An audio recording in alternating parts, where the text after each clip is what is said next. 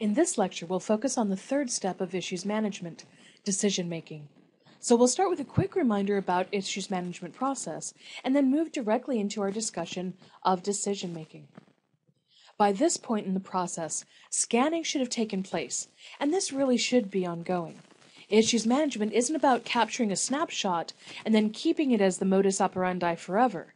It's something that should be regularly updated, and the same is true as we move into the monitoring portion of the process. The really nice thing is that once scanning and the risk register are set up in the first two steps, if an organization is systematic about it, then it's not difficult to maintain with daily or weekly scans of critical sources. However, now at this point that we move into stage 3, we move away from just issue information management and data reduction into a much more strategic kind of a phase. The monitoring phase and risk register create an evaluation of particular issues and threats. However, based on the categorization of these and good judgment, we have to begin to allocate proper resources to managing the issues. Now, an organization's values and its culture will certainly influence the decision making. Ethical organizations will consider a host of aspects of costs and benefits. Less ethical organizations tend to only consider profit and loss. But the first component of decision making is to prioritize issues. Prioritization, very simply, is determining which issues actually demand organizational response and when, therefore allocating resources and information demands as needed. Now, there are many different ways to analyze issues using open access and proprietary models, but these are the most critical dimensions of prioritization. First, asking what are the consequences and who will have to face the consequences of the issues. Second, how the issue is likely to actually affect the organization. Third, asking how much impact will the issue have. It's important to note, of course, that no two issues are equal and they shouldn't be treated with the same levels of magnitude. Fourth, when there is an impact, if it is likely to occur, when is it going to happen?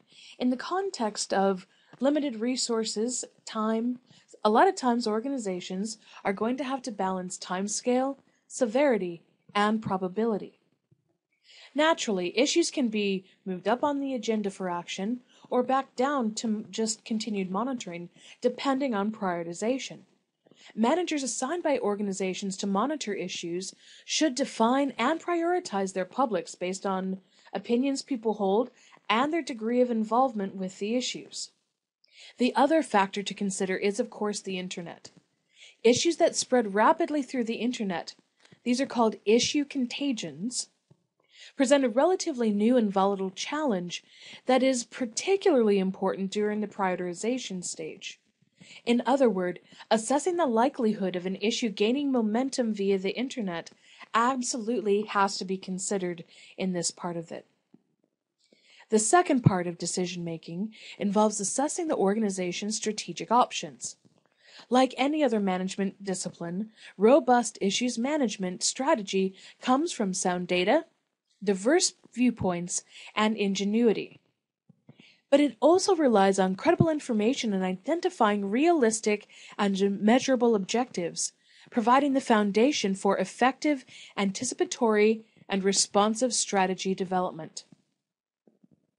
When an organization is going through its strategic options, what it has to do is to try to figure out what kinds of scenarios could happen before they can make decisions. So this is where certainly good intelligence coming from the risk register comes in. However, there's also a creative aspect to this process. Issues management people need to take a look at the risk register and start to put together scenarios, worst case scenarios in their minds that could actually happen. Along these lines, anticipatory management specialists, William Ashley and James Morrison, suggest a 6-step process to creating multiple scenarios. Specifically, first, they must frame the issue. For example, for an organization that could affect the environment, say a lumber company, They would ask, how is the organization contributing to environmental degradation in an area, and what can be done to reduce that kind of negative impact? The second part of their process asks, what are the specific decision factors that have to be put into place? Or what questions does an issue bring up that must be addressed? Third, to identify the environmental factors by scanning and monitoring, then selecting a logic or a storyline. So think about how these forces might take different paths. For example, energy utilities faced with environmental concerns are making the choices between retrofitting or updating existing facilities versus entirely rebuilding and repowering new facilities. Fourth, organizations at this stage need to develop alternative scenarios. For example, they would need to have a short-term low-cost but higher risk of failure compared to medium-term higher cost and more permanent kinds of solutions. Then, of course, they need to decide on the implications of their paths and the situations, and articulate, then sixth, the recommended actions.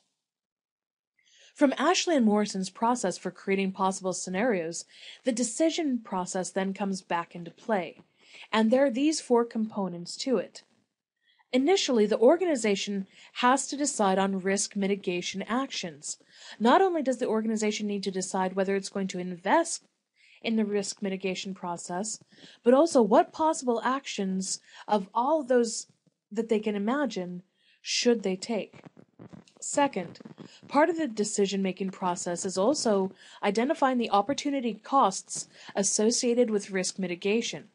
For example, if an organization allocates resources to avoiding a possible crisis, what will that mean for growth, shareholder return, and so on in the short, medium, and long term? Third, even when the organization acts to mitigate the risks posed by issues, the third part of the process asks what residual risks will remain. That is to say, will the actions completely eliminate the risk? Will they create other threats, or will the actions merely reduce the risk of the threat?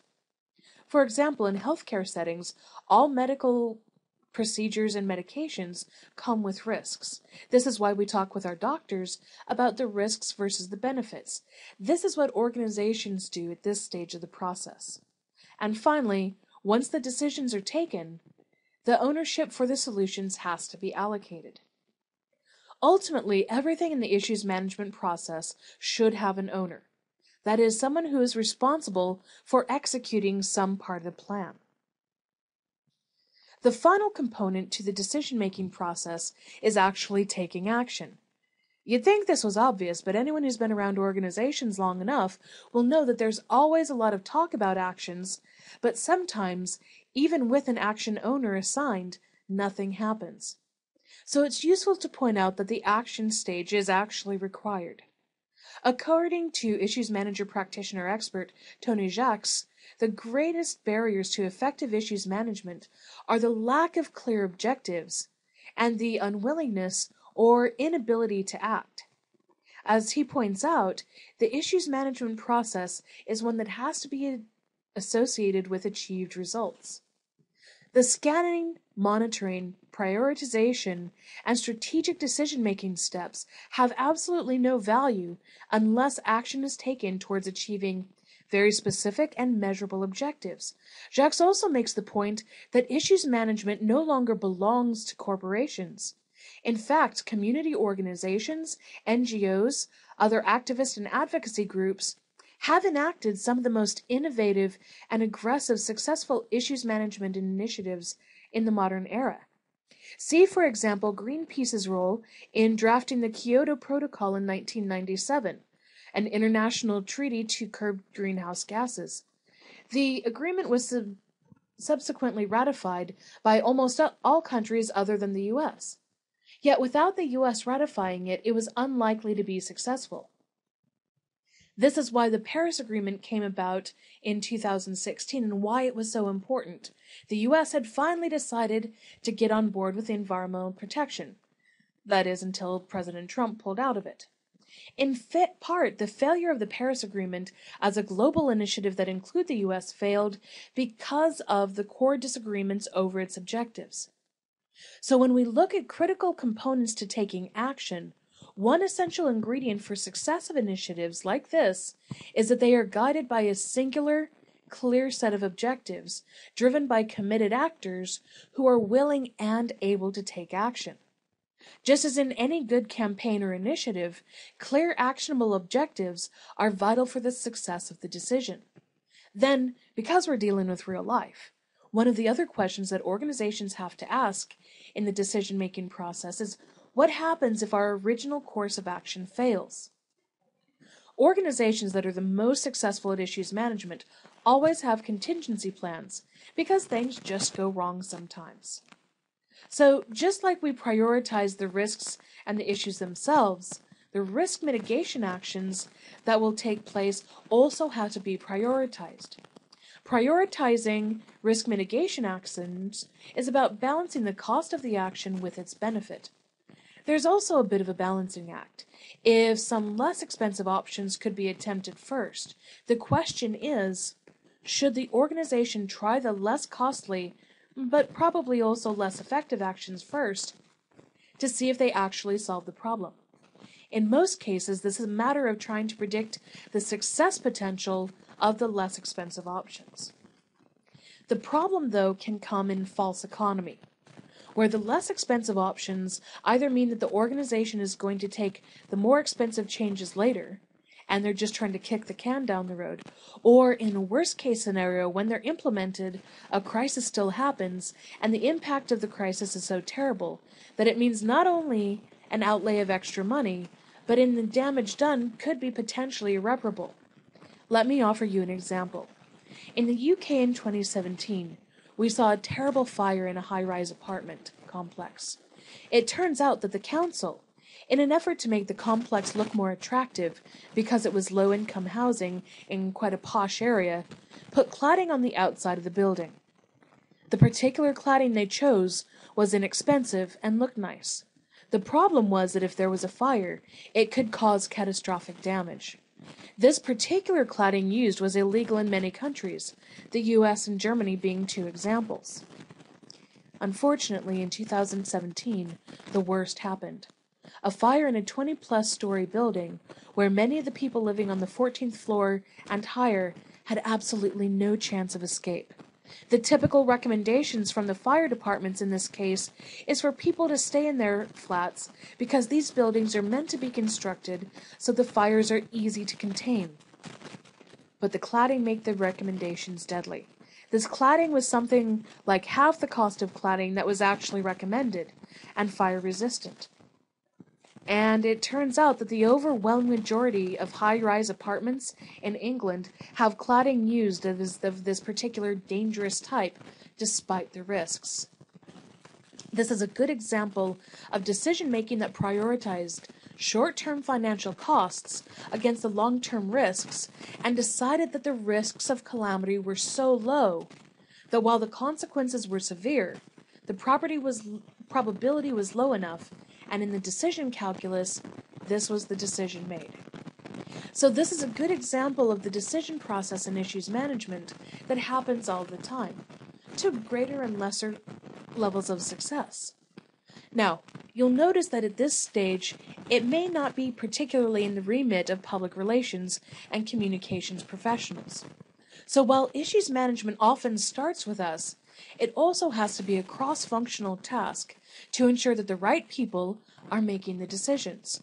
So while the particular actions that an organization takes may not be directly related to communication, we're almost always a part of the process because whether the communication strategy is entirely internal or external, or most likely a combination of both, we're nearly always a part of the action stage of the process and often involved throughout the decision-making process. And of course, if you're interested in more readings, these are a good place to get started.